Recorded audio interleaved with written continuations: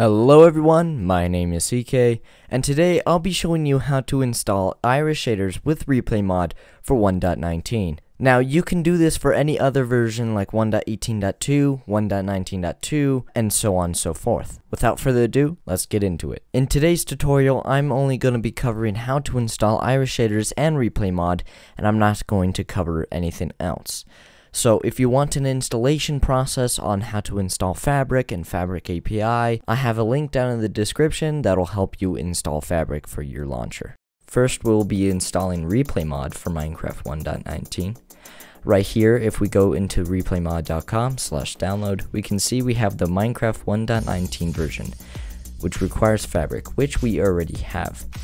Go ahead and download this. Then, this is very important, click to show compatible Soduim versions. Soduim is required for iris shaders, and there's a special Soduim version for replay mod. So go ahead and click compatible Soduim version.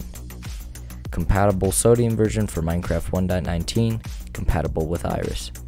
Go ahead and download that. Now we have two files here, replay mod and Soduim Fabric with the replay mod compatible version. Go ahead and move these two into your mods folder. And go ahead and run the game.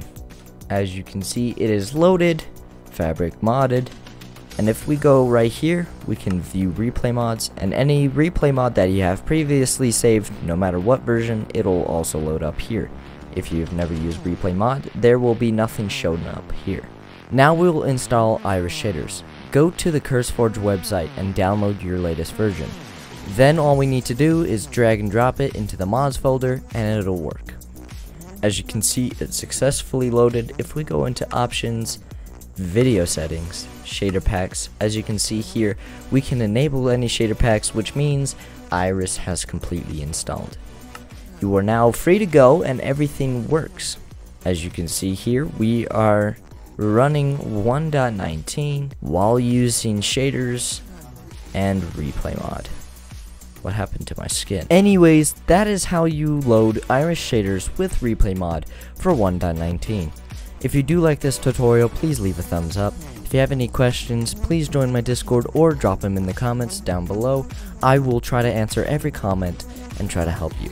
If you have any problems like it saying failed to render or you can't render due to flawless FFMPEG API not being there, please make sure that you have one Soduim and that Soduim is compatible with iris shaders and replay mod.